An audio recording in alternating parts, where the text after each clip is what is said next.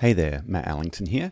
Today I'm going to show you how to create a slicer panel. Now, I didn't come up with this idea, but I have seen it used, specifically Amanda Kofsky, also the guys over at Power BI Tips also use this idea a lot.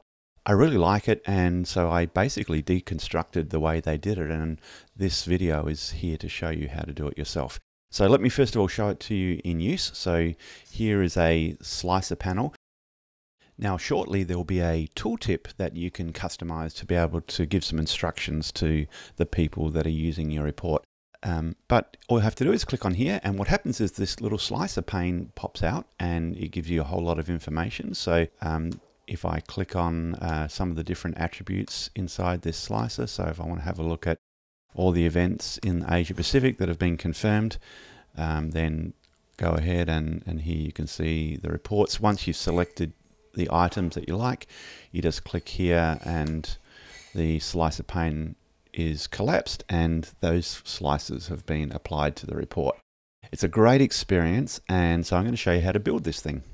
Now I have an AdventureWorks report here, and thought it would be useful to have something on the screen so it's a realistic example.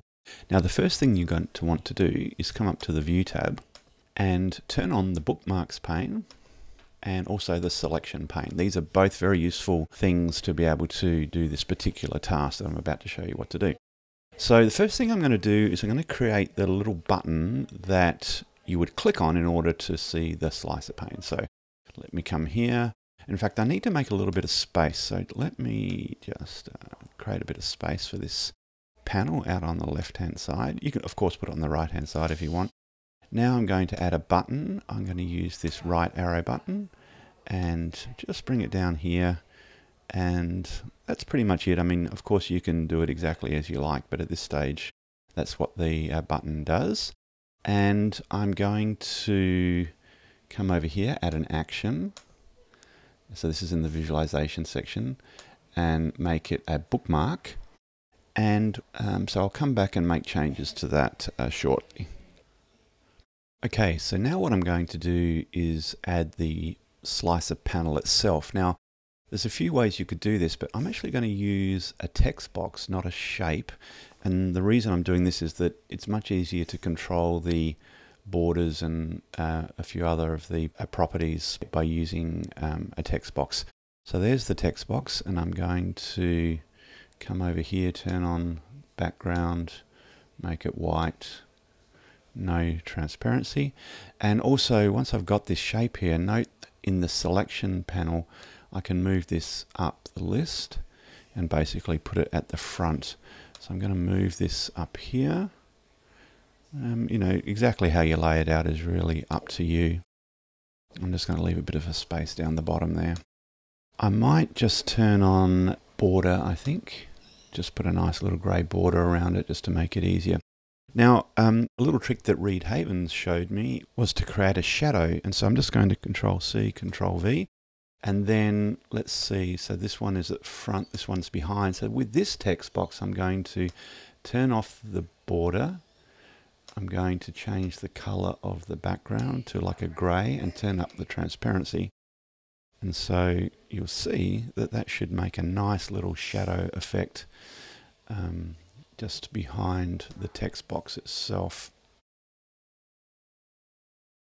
So yeah, quite nice. Okay, so let's add a couple of slices. So I'm going to do that by coming over here and selecting a slicer, and let me put that right here. I'll bring in something, maybe I'll bring in product category. So that looks pretty good. So that's the first slicer, and I might put Control-C, Control-V to copy that. Bring that down here. I might put year, so calendar year. And I think for this tutorial that will probably be enough. Now remembering that the order in which they appear is here, so I need to move this slices up above my text box like that. Okay, so just need to check the order. So for some reason I've got the shadow in front of the other one, so just need to move those up like that. There we go. Alright, now I just need to move these down a bit because you can't actually multi-select and move, so because I need to have this little close button, so I'm going to add another button. This will be my close button. I'll just put that here.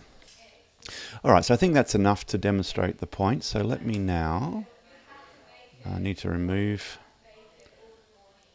these slicer items and let me add a bookmark, and this bookmark will be called Slices Visible. And it's important that I turn off this data setting. So what this data setting does is it determines whether the slicer records any filters that have been applied.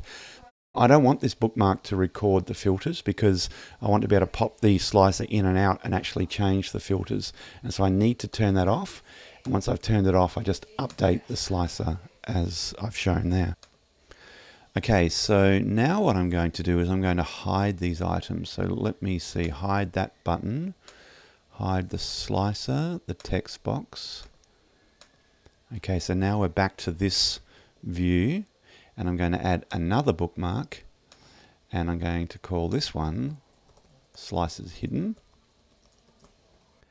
And once again, I need to disable the data setting here. What this data setting does is it tells the bookmark whether it should permanently store the filters as part of the bookmark. In this case, I don't want to store the filters because the whole purpose of the exercise is allow the user to change the filters. So by turning off that data setting, the filters will not be stored as part of the bookmark. Okay, so now let's test them. So slices visible, slices hidden, and now all I need to do is assign these bookmarks to the buttons. So here's my button. When they click on this one, I want to show the bookmark slices visible, and so let me do that. And then this one here, when they click on the button, I want to make the bookmark slices hidden. So let's check it out and see how it works. Control click in edit mode, but once it's published, that won't be required. So that's it. That's how you go about making a nice little filter slicer panel, and hope you can use that.